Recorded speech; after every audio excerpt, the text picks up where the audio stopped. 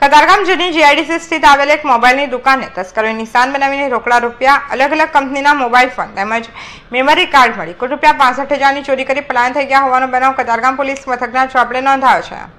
અમરોલી ગામ મોહમ્મદી મસ્જિદની પાછળ રહેતા મોહમ્મદ મુમતાઝ ઉર્ફે મોહમ્મદ અખ્તર અંસારી કતારગામ જૂની જીઆઈડીસી સ્થિત નૂર મોબાઈલ ફોન નામની દુકાન ધરાવે છે। રાબેતા મુજબ સોમવારે પણ મોહમ્મદ અંસારી રાત્રે 10 વાગે દુકાન બંધ કરીને ઘરે આવ્યા હતા। તે તકનો લાભ અજાણ્યા એ સમયે લીધો હતો અને દુકાનનું ડાબી બાજુનું શટર કોઈ સાધન વડે ઊંચું કરી અંદર પ્રવેશ્યા હતા અને દુકાનમાં મૂકેલો રોકડા રૂપિયા 58,000, અલગ અલગ કંપનીના 6 મોબાઈલ ફોન તેમજ 15 મેમરી કાર્ડ મળી કુલ રૂપિયા 65,000ની ચોરી કરી પલાયન થઈ ગયા હતા।